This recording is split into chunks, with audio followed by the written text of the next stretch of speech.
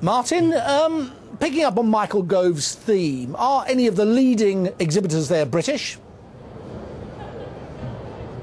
Well, some of them are, Jeff. In fact, UK Trade and Industry took a whole bunch of people out from the UK to this show to try and enhance their reputation. I'm delighted to say that one of the companies, in fact the one that came first place in the particular competition that was launched, is Blippar, which is an augmented reality advertising company. This is Omar Tayeb.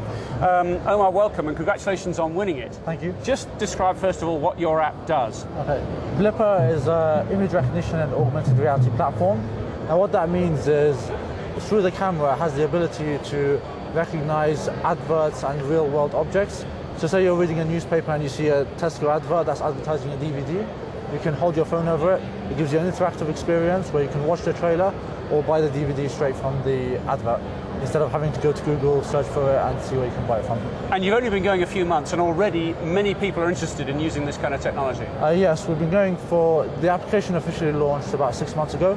And we have about 50 of the top world brands on board, people like Nike, Tesco, Waitrose in the UK, and just this month we're expanding to the United States. And the interesting thing is, of course, is a call to action. It's measurable what the results are, so the effectiveness of marketing is there in a tabulated form. Yeah, there's two sides to it. There's one side where the consumer gets a rich experience, and the other side is where the brands get some rich data about who's using their products and which adverts are doing well. We can tell them in Waterloo, this advert's more powerful than the one in Victoria. Right, let's get right under the hood here. You're the guy who wrote the code that made this happen. Yes. So as you know, we're talking about Michael Gove wanting more people like you to come out of school. Yeah. But did it happen for you in school, or what happened? Well, I was generally interested in coding in school, so I was self-taught coding at the beginning. Very simple, but the core code that I learned was at university at Imperial College.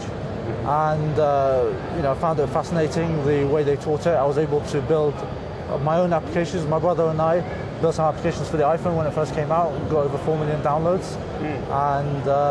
But you really garnered that power of coding at uni.